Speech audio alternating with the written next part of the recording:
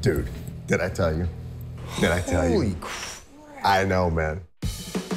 Greg's got everything. He's got the most significant factory one-off cars. Hey, did we step through a time warp? This is a dealership like back in the 60s. Here's the man Danny. himself. Who'd you bring with you good to see today? you. I brought Ryan. Ryan is my painter. Ryan, you with me? Ryan. Hello, Ryan. This is Greg. Hey, that's all right. Greg, Ryan, this is Ryan. good to meet you. Man, I'm sorry.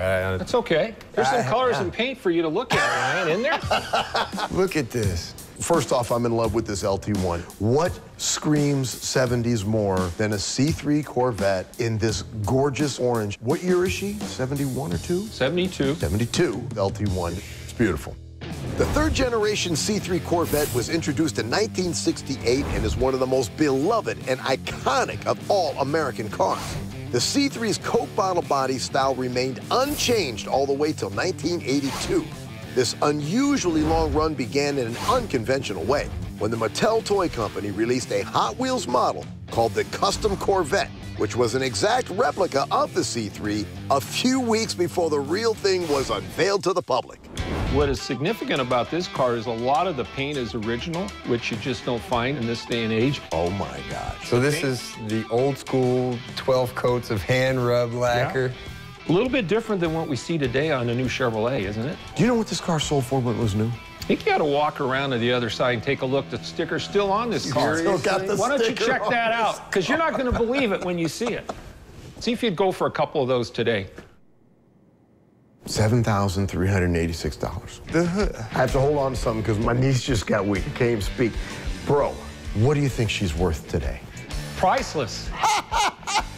In my mind, it is anyway. That's the perfect answer, Greg. Should we look at some more? Yeah, brother.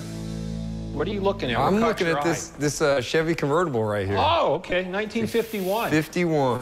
The early 50s in America were a time of national pride and a relatively stable post-war economy. More people were buying cars than ever before, and these Chevys were marketed as a low-cost alternative to Fords. There's nothing cheap about the styling of this convertible, however. In 1952, they changed up the styling on the grille to one with 5 vertical bars mounted on a horizontal center, which soon became known as the iconic Chevrolet Teeth. Even though they were wildly popular, that same year Chevrolet decreased its overall production by more than 400,000 cars because of government-imposed quotas and material shortages spurred on by the American conflict in Korea.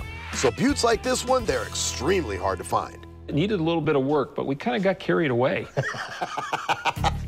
This little three-way intersection right here, body lines, is always a mess on these cars. Yep. And this is flawless. It's perfect. You're not going to believe when you see under the hood here. This is an LS3, totally fabricated custom. Ryan? Oh, my God. That doesn't look like an LS3, but it's dressed like a car from the 50s would be dressed. Isn't that cool? When you go out to shows with this car, do you have to bring a truck to bring the trophies home with it? We have work to do. We have to go back to the shop. We got to go back to the shop. Sorry, Ryan. But coming here, do you not feel inspired? I do. I do too. Come on, we got to go. We got to go. Greg, thank you, my brother. What is that? Guys, thanks. That's Talk nice to you for coming. soon. Look at Stop, stop. Come on, we got work to do. We got work to do. man. We got work to do. I own Counts Customs right here in Las Vegas. We build wicked choppers, bad motorcycles, hot rods, classic cars, anything with wheels and an engine.